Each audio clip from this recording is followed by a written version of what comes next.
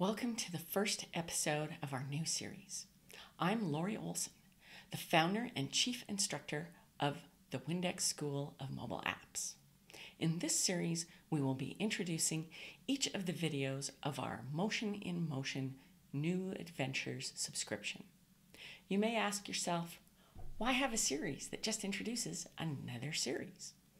Well, when I decided to start the New Adventures, I wanted it to be different than the old ones. Instead of just teaching cool technical programming skills, I wanted to also focus on how those skills would be applied to creating and launching successful apps. So, first we start with these videos outlining why we're learning about this particular topic.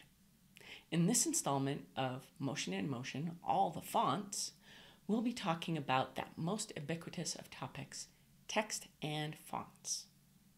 Most apps use text, like 99% of apps. So getting text right is critical to the success of your app, because if people can't read the text, your app will hit the hard delete pretty fast. So what about fonts? Lots of people want their app to stand out from the crowd, and switching up the font seems like an easy way to go. I mean, it's easy on the web, right? It seems like it's easy on mobile apps too, but there's a lot of ways to do it wrong. First, you need to select a readable font. Then you need to make sure you can afford to use it. Most fonts that are free to use on the web come with some heavy restrictions for use in apps, and a commercial license can be quite costly. After we settle on a font, using it effectively is important.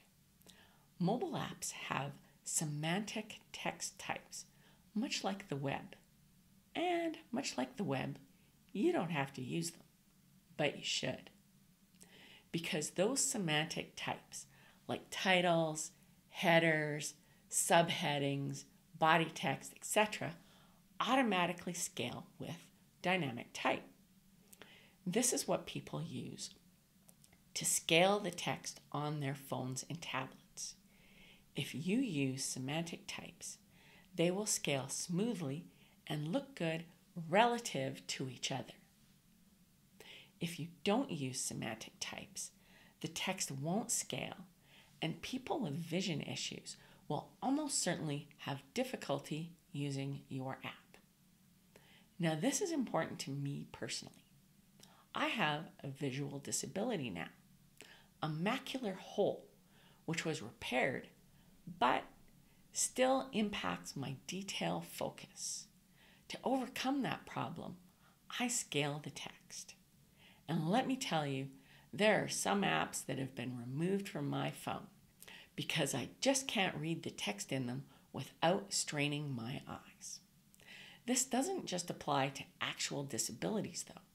Most people over 40 start to need reading glasses and start to scale the text on their phones. That's potentially 30% or more of your audience. Fonts and text are important. And if you want to learn how to code it up right in your app, check out Motion in Motion New Adventures at the link below. See you next month.